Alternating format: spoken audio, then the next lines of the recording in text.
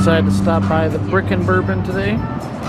Here's what we got for some appetizers. Got some nice beer battered fries. Got some wings. My mom got a cucumber cup drink, which was very refreshing. Smells great. I got myself an old fashioned. Actually came with a waffle, half a waffle, and a piece of bacon. And let's just say 10 out of 10. And welcome to the inside of Brick and Bourbon.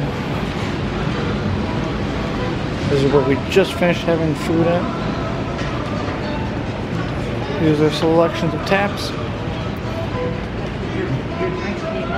And that was one of the best old fashions I've ever had. Yeah, you love to hear that. Good, folks. You guys too.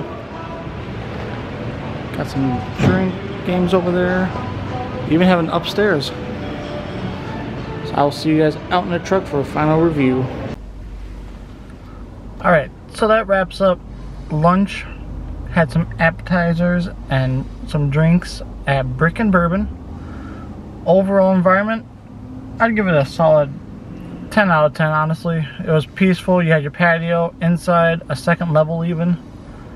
Overall, food was great. Wings were delicious. My old-fashioned was amazing. I'm not an old-fashioned guy. Like, that's probably the first one I've had that actually enjoyed that they knew how to actually make a good one. Came out in that big old glass of smoky haze, which made it even better. My mom had a nice refreshing drink, cucumber cup. She enjoyed it.